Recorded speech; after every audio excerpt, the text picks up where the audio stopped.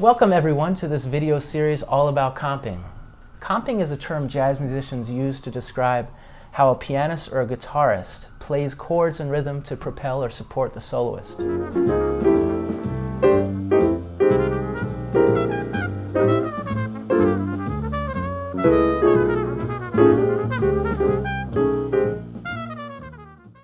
Today I'm going to give a brief overview of my new book, An Approach to Comping, The Essentials, which investigates this special, propulsive way of accompanying so central to jazz.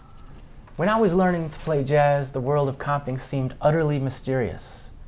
It was like a secret language that only great jazz pianists and guitarists could speak. I recognized the crucial role comping played when it came to becoming a contributing member of the rhythm section. In jazz, unlike other styles of music, comping is usually not a repeated pattern for very long. It's always varied, yet always seems to fit in the right place. It's definitely an elusive, elegant language practiced by many jazz greats dating back to the beginning of jazz. My goal in writing this book was to provide some information about what some of the masters of the music were actually playing behind the soloists when they were comping. The book contains 14 complete comping transcriptions of some of the most important comping pianists in history, including Bud Powell, Horace Silver, Barry Harris, Tad Dameron, Red Garland, Sonny Clark, and Bobby Timmons. Each transcription corresponds to a complete horn solo on the given chord changes. A discography is provided so that you can investigate the original records. Here are two of my favorite comps from the book.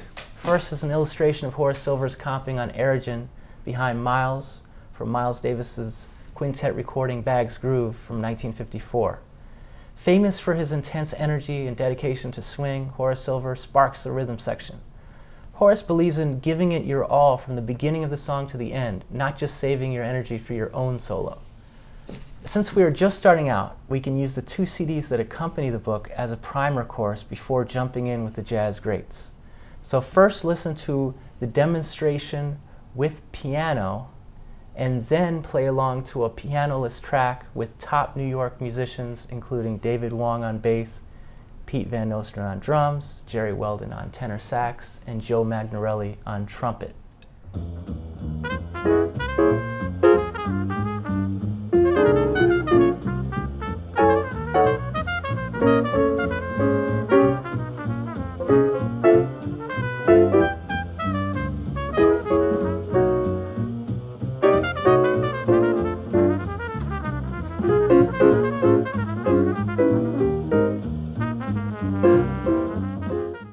Now, instead of just listening to jazz records, you can sit in and play along with the jazz greats. You can experience the rhythm section one-on-one. First, listen to the groove, then when you feel comfortable, join in. Slowing the original track down may also be necessary. The feeling you get when you participate with the rhythm section on one of these seminal jazz records is indescribable. It feels like you're part of an all-star team backing up the soloist. In this case, you're playing behind Miles, and the team that you're on includes Percy Heath on bass, Kenny Clark on drums. That's not too bad. Note that this particular transcription starts after the melody chorus.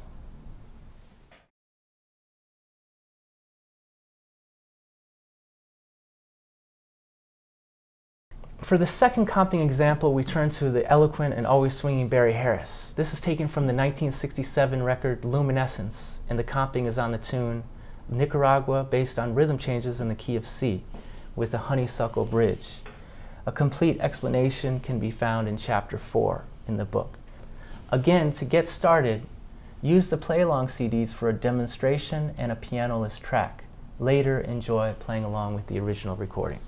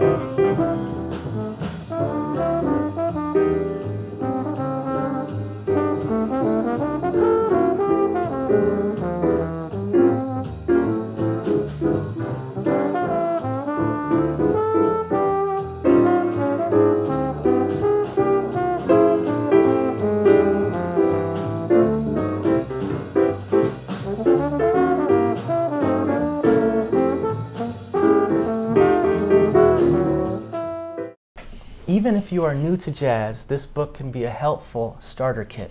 All of the information about building voicings leading up to the comping transcriptions is included. In fact, almost no prior jazz harmony or jazz voicing experience is needed for this program. Below on the description bar, there's a link to the Share Music website where you can view this book. This concludes the first video. Stay tuned for more.